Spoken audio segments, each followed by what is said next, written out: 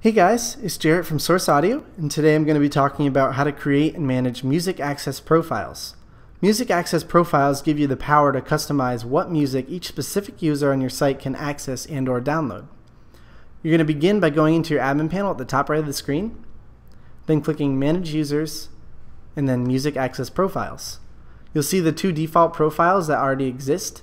We're going to start with default logged out because these are the permissions that people that have an account on your site and are logged out get, or just anyone in general that are visiting your site get. You can see your catalogs all listed on the left here. If you click the button right under a catalog's name, the first one can give it visibility and playback ability, and the second button can give it the ability to be downloaded. You could further narrow down into specific labels that you want to create settings for, and you can narrow down all the way to albums. So here, this one has multiple albums, so you can see. So adjust these settings however you'd like. You can make certain ones invisible, and there you go. Click Save at the bottom right when you're happy, and that is finished.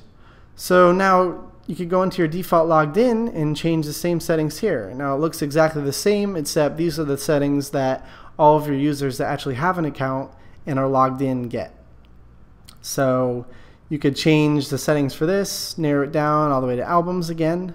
Click Save when you're satisfied, and this is finished as well. Now maybe there's a certain client or clients that you don't want to pigeonhole into this one default logged in setting. So you could create your own music access profiles by clicking Create Music Access Profiles.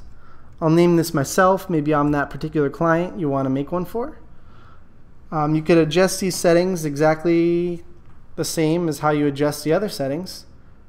This is really great for blanket deals. Maybe you have a client where you only want to give them access to one particular catalog, so you would just click off on all these other ones, and there's more, but you get the idea. Maybe this is the one you want to give me access to, so you'd keep that, click Save, and then it's done. So you'll see that new profile you created appear on this list right here. So then all you have to do is go into your users, find the user by searching at the top or scroll down, pick a certain user, attach that profile you just created, and then click Save at the bottom right.